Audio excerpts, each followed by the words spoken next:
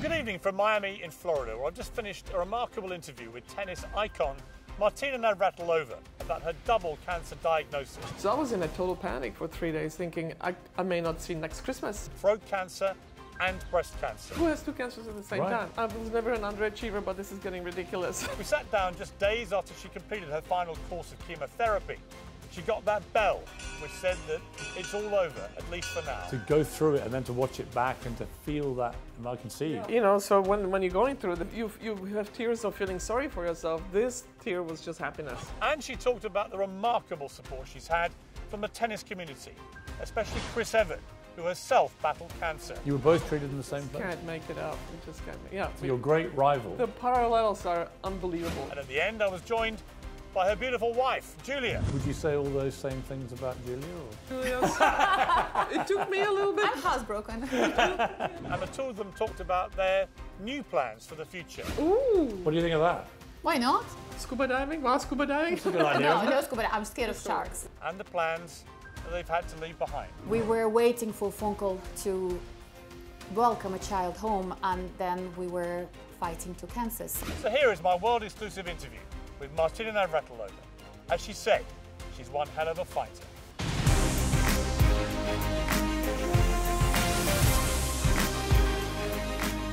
Martina, it's great to see you. Nice to see you. How are you? Well, you know what chemo does to you is you feel so horrible that after you start recovering, you feel better every single day, but you still feel like crap. So that's when you realize how many levels of crap there are until you start feeling semi-normal. So I'm semi-normal now, but the leftovers are still there. It's been, I mean, a very unpleasant experience for you. It's not your first time that you've had to go through a battle with cancer. How has it been different, if it has, this time? Well, so the first time it happened was 13 years ago. And it was DCIS, ductal carcinoma in situ, which means it could turn into cancer, but it's kind of pre-cancerous situation, but you still have to do the radiation, etc. So it was a shock to the system, but compared to when I got this diagnosis, that was piece of cake. That was like not a non-issue, because this one, at first, when the doctor told me that I had cancer, squamous cell carcinoma in the throat, and then he says, and by the way, we don't know where it's coming from. We need to find out. It could be the lungs or the liver or the kidneys. End of story. So this is Friday afternoon when I got the news. Had you gone in for a routine check? Or No. So how we found it when I noticed that my left lymph node was enlarged, and I thought it was from a shingles shot that I just had vaccine like a week before.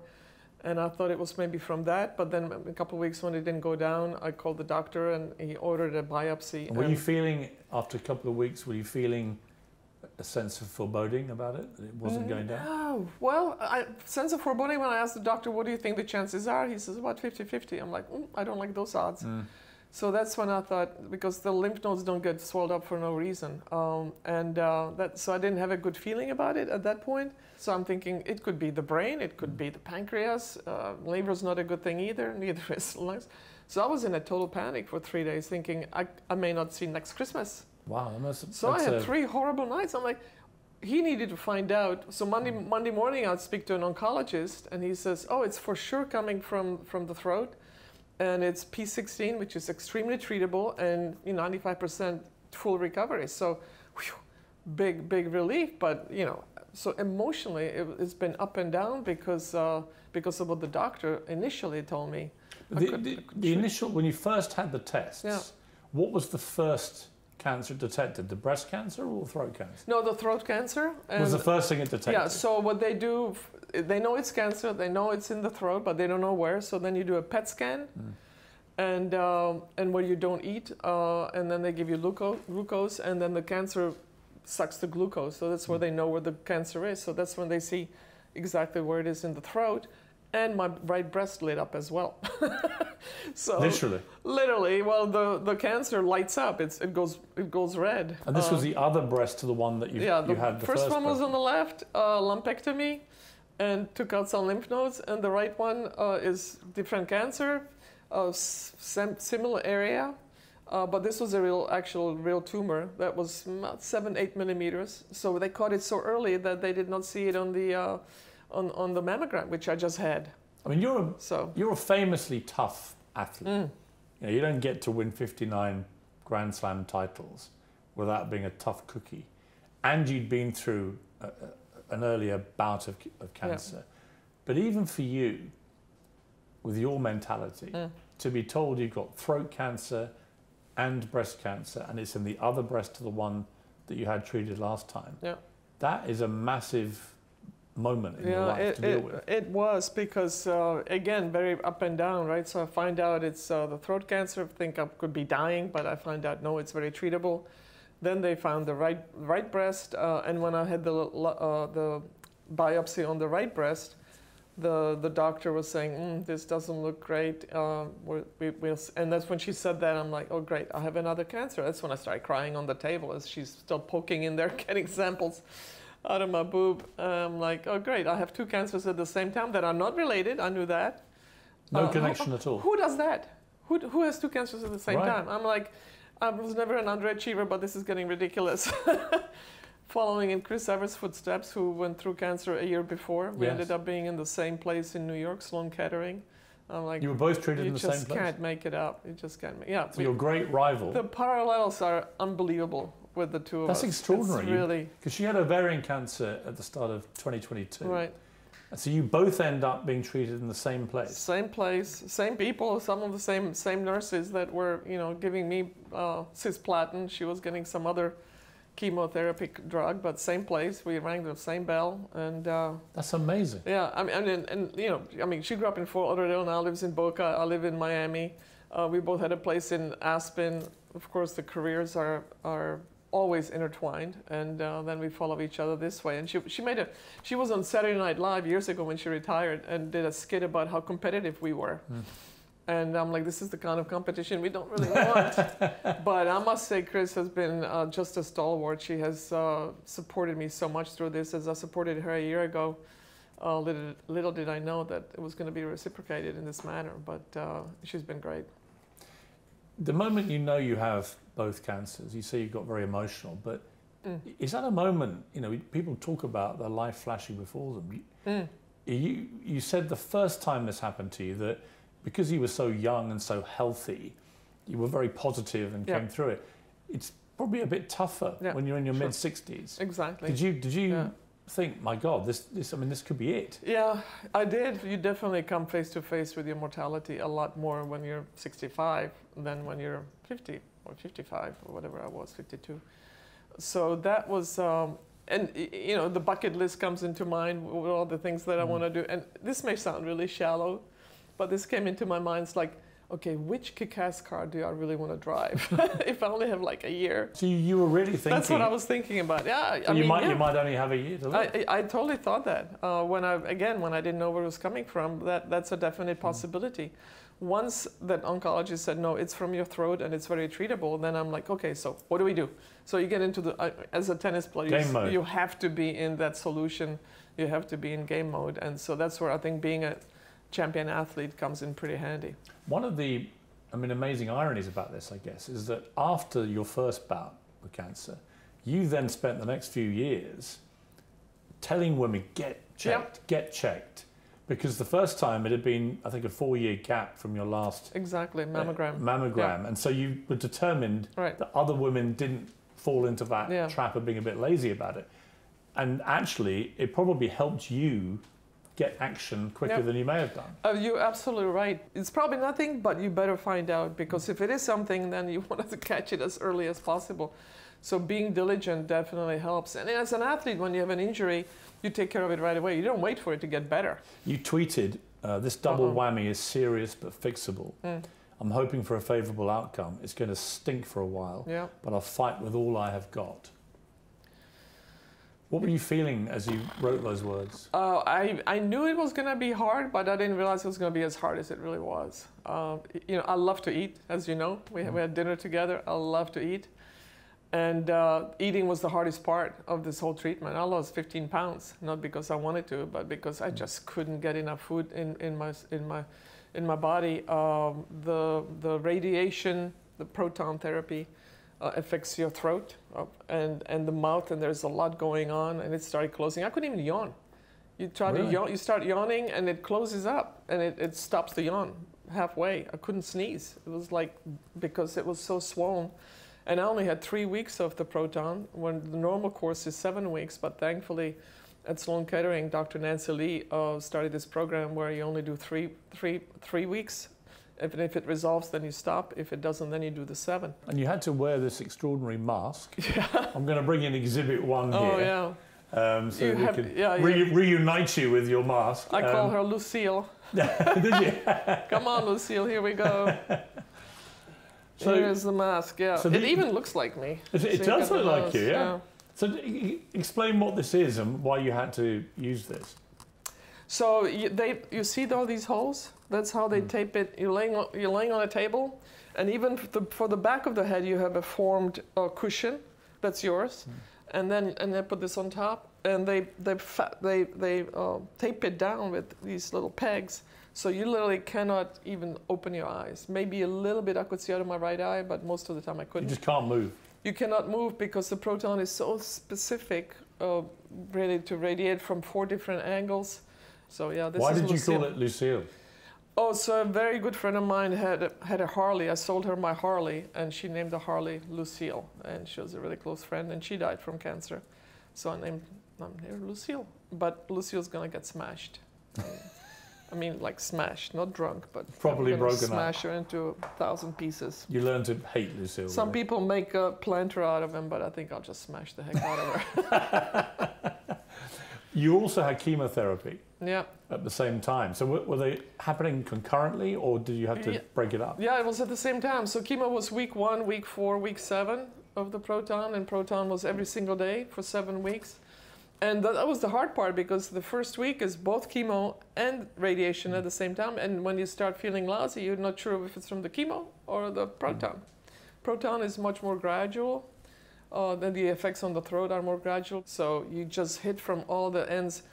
And I don't think the doctors do a very good job of telling you how it's going to really hit the fan. You know, they tell you, well, this could happen or that could happen, but everybody's different, but they don't really get you ready for how bad it's going to be. Have you ever been through anything like this? No. So the toughest thing you've had to do? It's definitely the toughest thing I've ever done. Yeah, I mean, it still is hard. I still don't feel great, but I feel better every day. After the break, more from my exclusive interview with Martina Navratilova.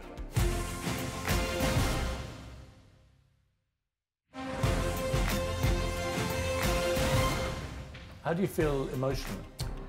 Emotionally, it's been really weird. So the emotional part was more difficult before I started the treatment, because I still didn't know if they were going to accept me into the program. When the breast cancer showed up, I didn't know if that was going to disqualify me, because I knew the 7 weeks was going to be brutal. This was a trial thing that you were taking part in. The trial, that's hopefully 3 weeks instead of 7, and I knew that would be a massive difference in long term. Forget the 7 weeks you're doing it. It's when you do it 7 weeks, and depending on how big the tumor is, it could affect you the rest of your life. So the biggest stress was getting into the treatment, which finally did happen. So emotionally, very up and down beforehand. Once the treatment started, the harder part was physical, getting through that. And of course, that plays on your emotions too. So I did a bit of crying overall, probably maybe a grand total of 15 minutes. But, you know, it just kind of hits you. And then you're like, okay, you just have to suck it up. And there's always somebody that's worse off than you are, especially when you see kids around there. Well, that's what I was going to ask. I mean, there were children, like young kids around you. Yeah. Having treatment which may or may not save their lives. Right. What was that like to see on a daily basis? Reality check. I mean, you know, everybody that's there has cancer. You just don't know which one. So cancer is very democratic. It totally doesn't care who you are. We're all kind of in the same boat, but different boats, because some they don't know if they're going to be cured. I knew my chances were pretty good. But when you see kids, that's when you really stop feeling sorry for yourself, because the parents go through, the kids may not even know what they're going through. There were kids that were 6, 8 months old, toddlers, children, you know, newborns practically. And they have to put them to sleep to do the treatment so they don't move. That's when you just don't feel sorry for yourself anymore. You say, okay, you just got to suck it up and deal with it.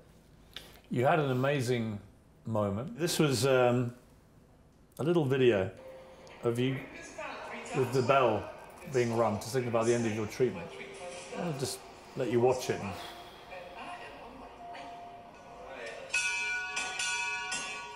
Supposed to ring it 3 times. I did, yeah. It was hard not to cry, I tell you. I'm crying just looking at it again. Because you wait, you just can't wait to ring the bell. Yeah, it's still in God's hands, so to speak, whether you're gonna be 100% or not. But you hope for the best.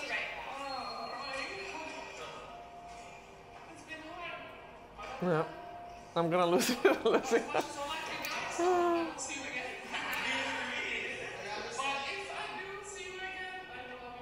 Yeah. So this was magical and difficult.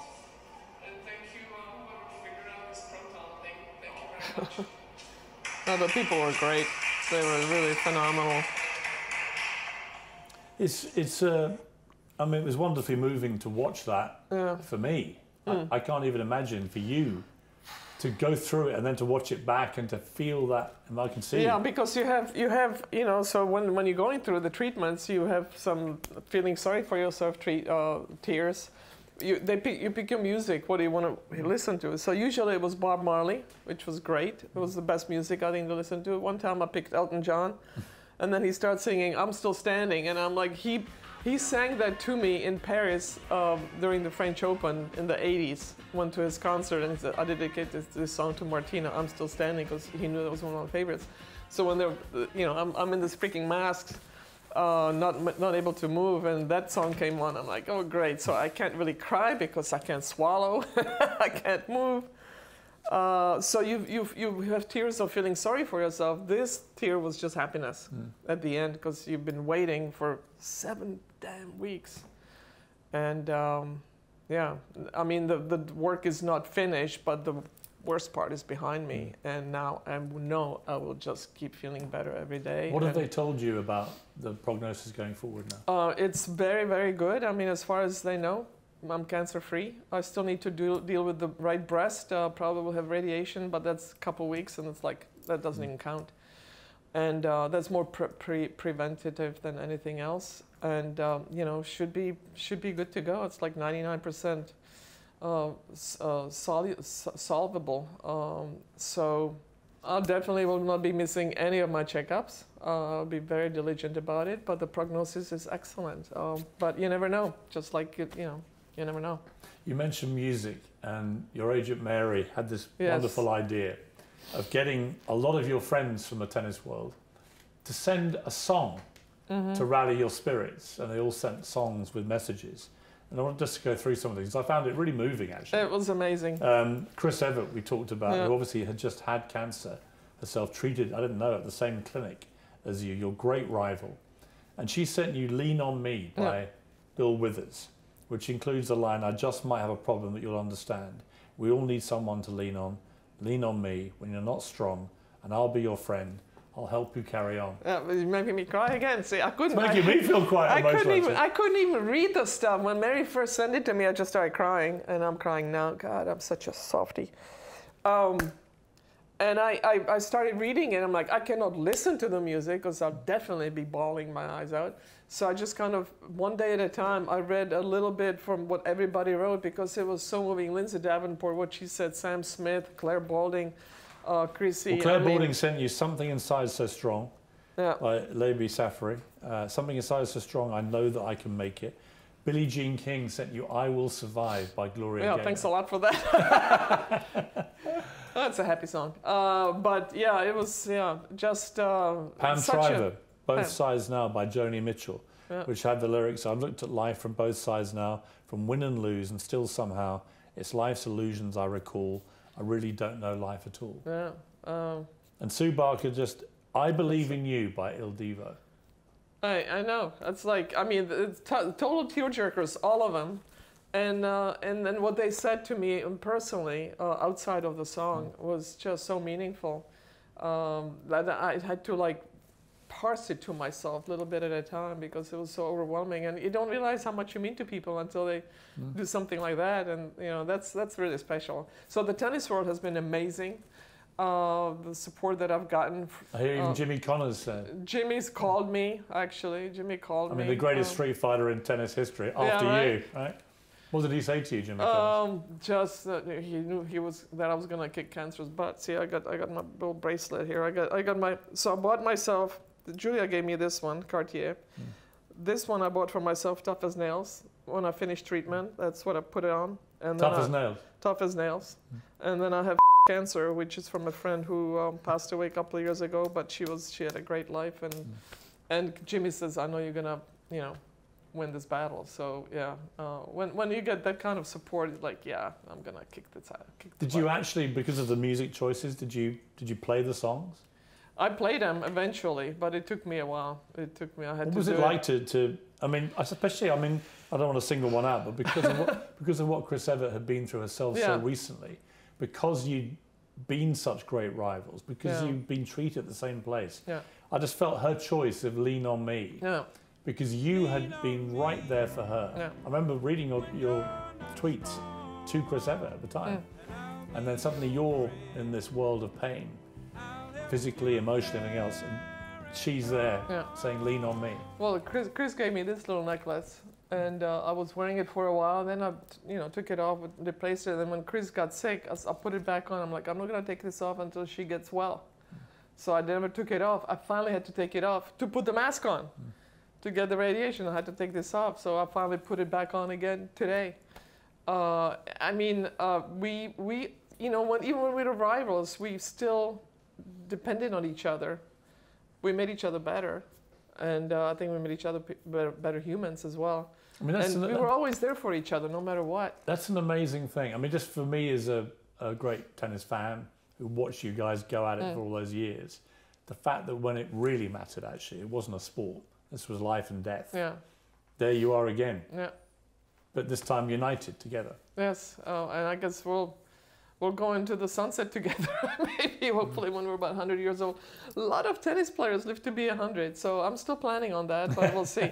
But this is a definitely big hiccup. But yeah, if you look at the Hall of Famers or people that really play tennis has been found to be the one sport that prolongs your life more than any other activity. Was there anything that Chris, I mean, the opening line of Lean on Me, I just might have a problem you'll understand.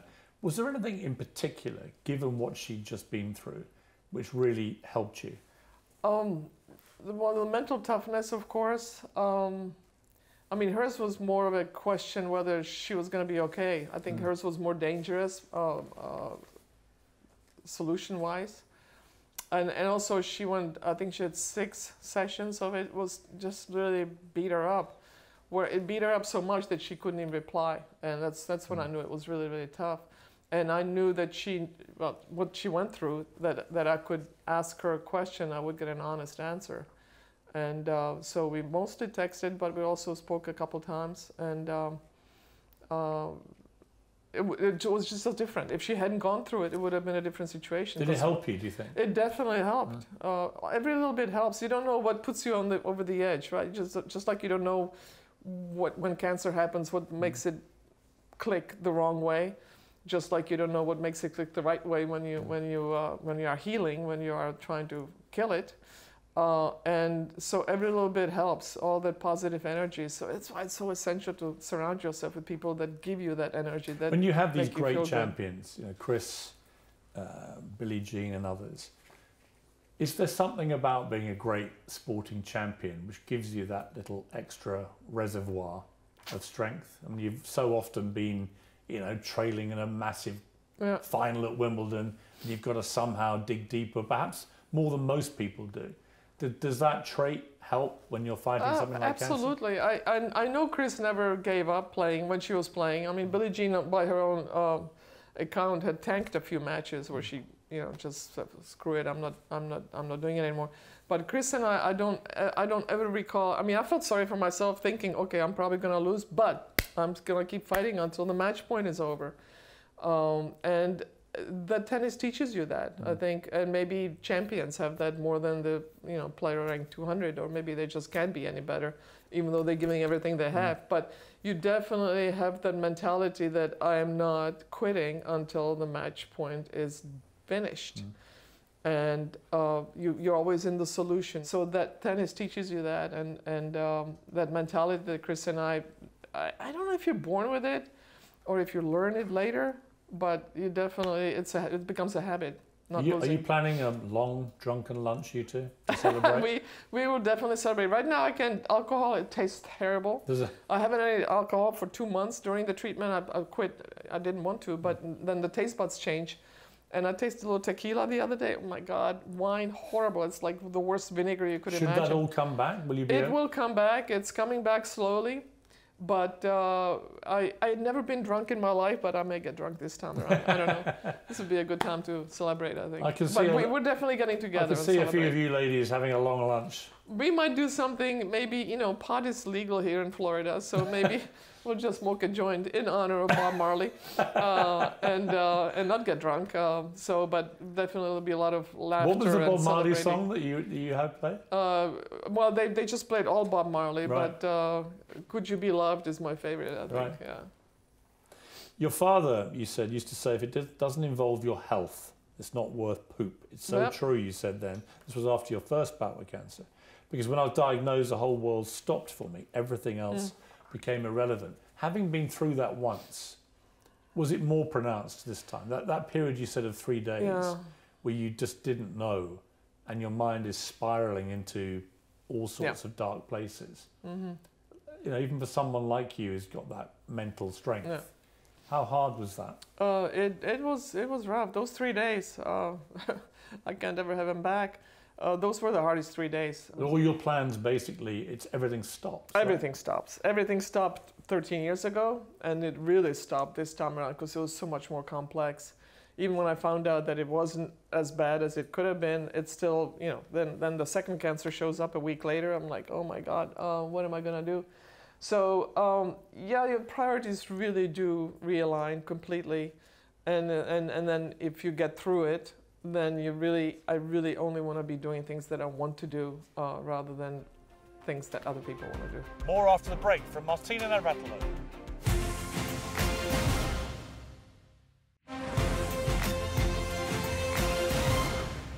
Welcome back to this special edition of Piers Morgan Uncensored from Miami in Florida. What are your number one priorities now? What are the things you think right? Staying healthy, taking care of myself, taking care of my wife, taking care of the kids.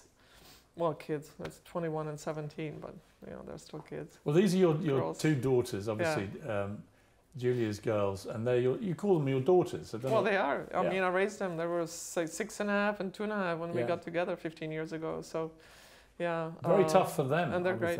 They were thrown for a loop. They both said, I don't know how to process this, especially when we weren't really sure exactly what was going on.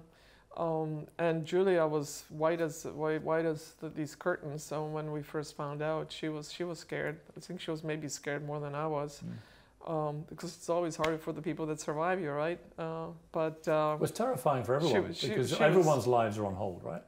Very much so. And once you get in the solution, then you can kind of get on with it. And Victoria came twice to be with me during the treatment. Julia was there at the beginning and at the end, middle. I kind of kept to myself, and there was one thing that was with me all the time. That was Lulu. I think we're gonna bring Lulu on before the end. My dog, my little dachshund. But it's still a lonely battle. But it's important to surround yourself with people that support you, and the family. My family was there for me. There was a lovely moment that Julia decided to surprise you by cutting her hair back to the kind of Parisian bob she had when you first met her and fell in love. Because you'd always said how much you loved that style. Yeah, it's true. And she was planning this whole surprise. She wasn't going to FaceTime you so you saw it. Yeah. She was going to just basically turn up. Yeah. And you said, did she manage to keep it a secret? She did, and she's terrible at keeping secrets. Like she never buys presents ahead of time because she wants to give them to you like today. She doesn't want to wait till a month from now. So she kept her bargain, and I was like laughing like crazy because it brought back really good memories when we first got together. When did you first see her with the new style? In New York, yeah. When she came to see me the last week of, which was the hardest week, was the last chemo. What the doctors don't tell you is that chemo is cumulative. So Julia was there for me when it was the worst batch, but she looks so cute. She looks younger and she looks great. Now, of course, I got my hair cut too because though this chemo doesn't make you lose your hair, I was kind of hoping actually that I would lose the hair because usually it grows back thicker. Chris's hair is thicker. She lost her hair. She had different chemo.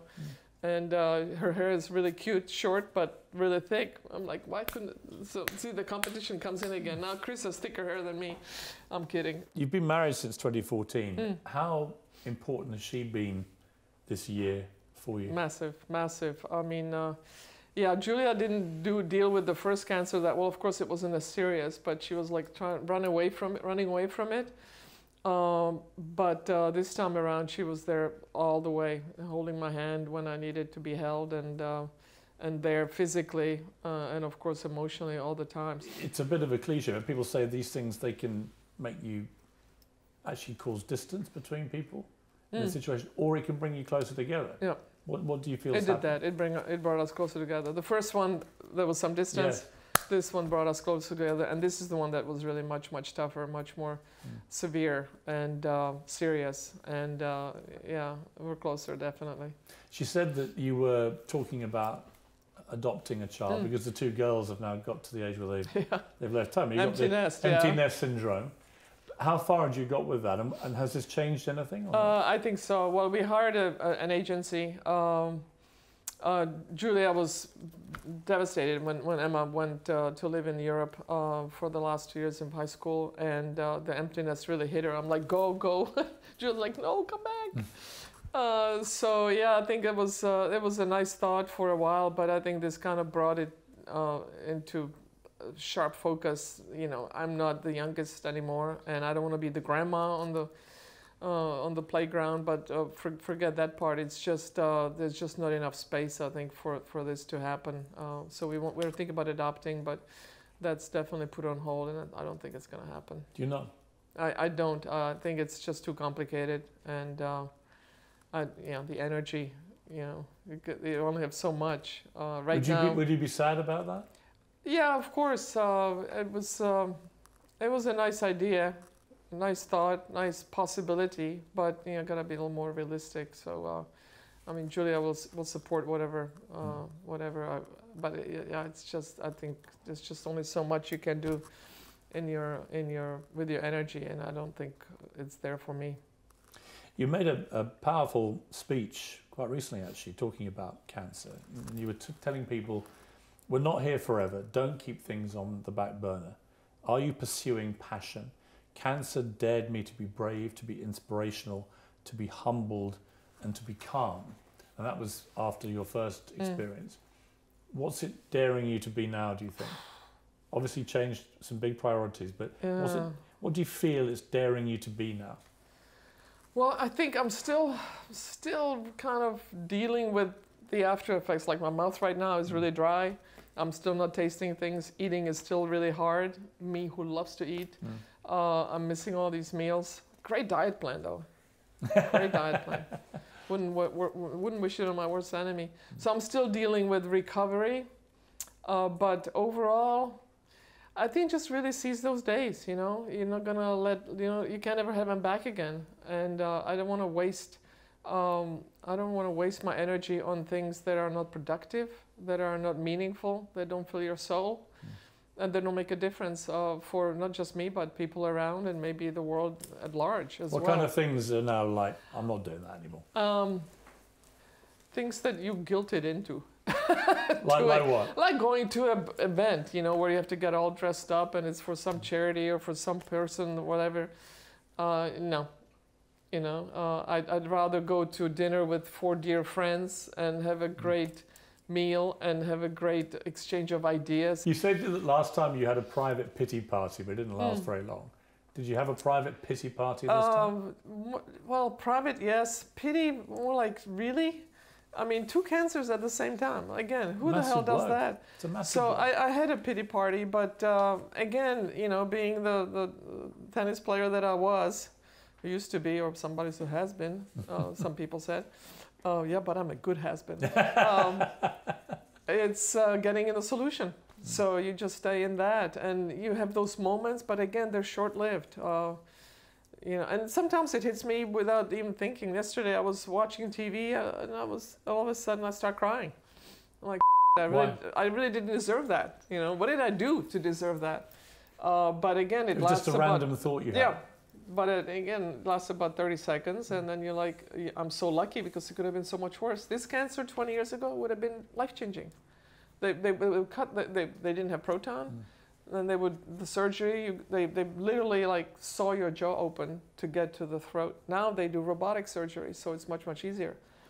So I was lucky. With as bad as it was, I still got lucky. I will have full recovery. What's on the Martina bucket list now? Oh, Galapagos.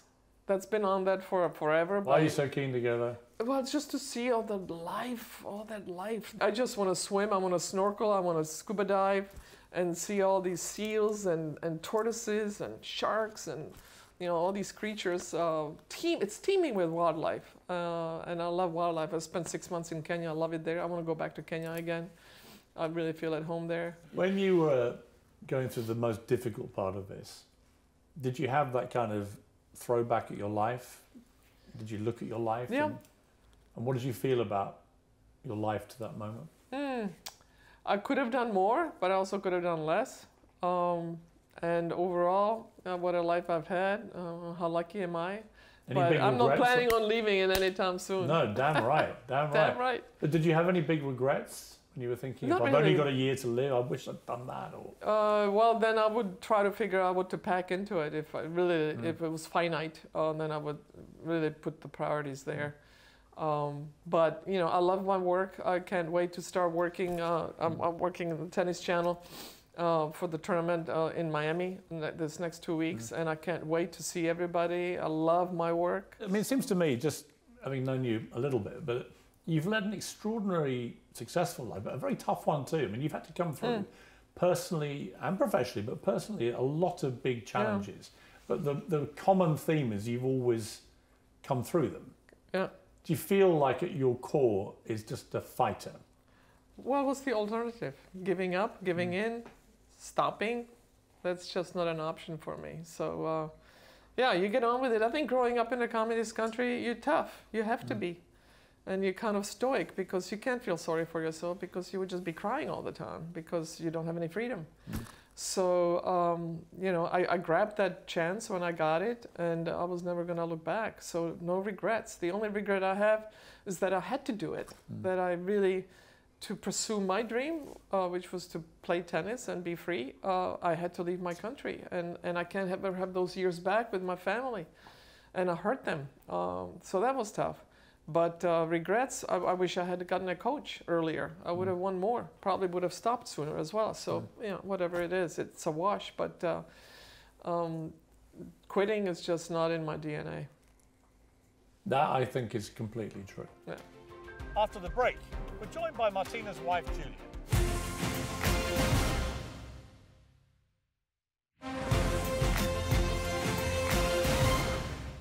And here's the final part of my interview with Martina, where we're joined by her wife, Julia. Well, I've been joined by two more ladies, Julia, your lovely wife, and by Lulu. Lulu's definitely, your lovely dog. She's always a lady. She is always a lady. Incredibly well behaved. Lulu was with me through every treatment. In fact, I smuggled her to the hospital because I didn't know they allowed dogs. I didn't want to ask in case they say no, so she was contraband. And then during one of those treatments, she poked her nose through the doggy bag. And the nurse says, "Oh, what a cute dog." So that's when I knew dogs were okay. And do you think she picked up that you were going through something? Well, she's always following me around, so I don't know, not sure, because she's always like attached to my left hip. So you found it very comforting to have Lulu there. She's great. She doesn't argue, and she follows me everywhere, and she's very well housebroken, so not a problem at all. She can hold her pee for a long time. Would you say all those same things about Julia? Or? Julia, it took me a little bit. I'm housebroken. It took me a little bit longer to train Julia, but yeah. But she's very supportive. Amazing. She's been there for me. Julia, what's it been like for you? Because you've been married since 2014, so nearly 10 years now, and you know these are the love of each other's lives, and suddenly Martina gets hit with a double blow. Throat cancer and breast cancer. It's obviously potentially incredibly serious, life-changing, potentially life-ending. What was it like for you? She said that the first time she had a run with cancer, you were slightly distant from it. You didn't really want to You get... said that. Yeah. I was. But this time you went completely the opposite way. Well, when your wife is diagnosed with cancer, and especially 2 cancers, it puts life in perspectives. And the values and everything, just what seems to be important, suddenly not that important, and the other way around. It changes your perspective and look at life, and really makes you think what's important, who is the most important person for you in your life, and what do they need. And of course they need support, and Martina needed me. It was about Martina, not about myself. The way to comfort her, make sure she's okay, she's all right, and do things I usually wouldn't do, you know? Like cook. Like cook. Usually I like, cook. you know, But you're cooking. be like nag less and do things for Martina, because I'm so used to Martina doing a lot of things to comfort me. What was the hardest moment for you of this whole thing? I think when Martina just found out that she had cancer, but she had to wait like 4 days or 5 days before she knew where and what it was. So for me, it was really hard because, you know, like you say to somebody, oh, it's going to be all right, darling. But then you may be lying. Maybe it's not going to be all right. So you don't know. And Martina knows me more like as a hardcore person. I don't easily cry. But she doesn't know that I do cry like behind the closed doors. But for me, it was like really difficult to hold my tears and not show her in her face what I was like really feeling and thinking. There was a look in Julia's face that I never saw before, because she was scared. Yeah, we were both scared, but she didn't. There was just a different look and body language that I haven't seen before. Martina said she felt this had actually brought you closer together, this whole experience. Very much so, yes. My empty nesting syndrome disappeared. You know, happy girls are gone and having their life and looking out for each other, themselves, and also for us. And we kind of rebonded, reconnected, and reevaluation of values happen and importance and what we want to do and what's on the bucket list and where we want to go. So on her bucket list is the Galapagos Islands. And Kenya, I'm sure she said. And Kenya. I guess that, yeah. And Kenya. I mean, I'm seeing a kind of, maybe a renewal of marriage vows in the Galapagos. Ooh. What do you think of that? Why not? Scuba diving? Wow, scuba diving? It's a good idea, isn't it? No scuba diving. I'm scared of sharks. Yeah. Because she She'll likes all the snorkel. stuff you don't like, and you She'll like all the stuff snorkel. she doesn't like normally, Yeah, right? I'll do With a lot holidays. for love, but maybe that. not scuba diving. So what do you think? I'm seeing a Snorkeling. scene in the Galapagos with maybe a blue whale in the background. No, I mean, people do. Galapagos tortoises, but then I also have them in my ranch. You know, so I But kind people of. they do actually sometimes, these kind of things, they do make people want to renew wedding vows. Do you think it's something you might do? I'm not sure, because I feel like we're renewing them almost every day. Yeah? But Don't you do you like, think? but you do like symbolic things. I love symbolic things. No, I'm half Russian, it's a so good idea. they're It'll be a good romantic. excuse to go to the Galapagos. So we have to Exactly. renew our vows. Exactly. Maybe next year. But then you're supposed to tell me that. It's supposed to be a I'm surprise. darling, I love you so much. Like now I already know Well, we're going to go hang to the on. Galapagos. So change destination. Hang on, Julie, with respect, she proposed to you last time But she did. at and it the took US a long Open on the time. Jumbotron, On the live on That takes TV, guts. right? Live on TV. I think you owe her one. Yeah, thank you, Piers. I'm there. I've got your back, Martina. So then I have it's to your surprise turn. her and Yes. do something. Yes. Well, but now you just spill the beans. How can I Well, do surprise it her? We'll somewhere have to else. think of We something can else. pretend it's a surprise. Can pretend. Martina was saying, though, that one of the things that probably won't happen now is you probably won't adopt a child as a consequence of all this. Well, life is full of surprises. You don't know about what's happening, right? Like we were waiting for a phone call to welcome a child home, and then we were fighting 2 cancers. So today it is not the first thing I'm thinking about, because the first thing I'm No, thinking we'll see. about is for Martina to get well and better and stronger. And we'll see what happens. You know, I personally did not put it on a complete postponed for no, it's not a no for me, but I don't know. I literally don't know. So We don't possible. know. It's possible. But not it's likely. possible. We don't know. Life is full of surprises. Like who knows? The one thing that isn't surprising is how tough she is. She's very tough. What's the alternative, though? She's very Yeah. tough. Right? She's very tough. It's easy to be brave when you have no other option. I think. Right. Yeah, I mean, so that's that. my view of life, right? If you get hit with a thing like this, well, what else are you going to do? Yeah. Roll over? Exactly. But it's still, you got to do it. Yeah. Gonna do it, yes. And I have a completely different perspective of life now, because before I would postpone it for tomorrow, for later. I was like this perfect, Procrastinator. Scarlett O'Hara. Okay, like tomorrow. Not anymore. I feel young, super young now. You know why? Well, you got a young haircut. Well, that's another story, but I feel told the story. Yeah. I feel young now because tomorrow I'll be a day older, right? So that's it. I'm young now and I want to do things that I can and I have energy for, and humongous appetite for life. Are you proud of the way she's So come proud. through this? So proud. So proud. I'm amazed how strong she was during this. I'm a total hypochondriac. I'm scared of everything, and any medical procedure, anything, I cry and Needle. everything. I just always imagine the worst. And Martina, she handled it with such strength and positivity. And I literally don't know how she managed to hold it all together. Well, Lulu What helped. did you think of all the tennis people sending their favourite song to So inspire her? sweet. I think it's so sweet. I did not send the song for Martina. You didn't? She No. sings herself. I sing. I wish. I cannot make a sound. She's beautiful, but she cannot sing. So, but when she does, makes me laugh. When I sing, it makes you laugh. When did you hear me sing? You never heard me singing. Yeah, well, when you don't know I'm around.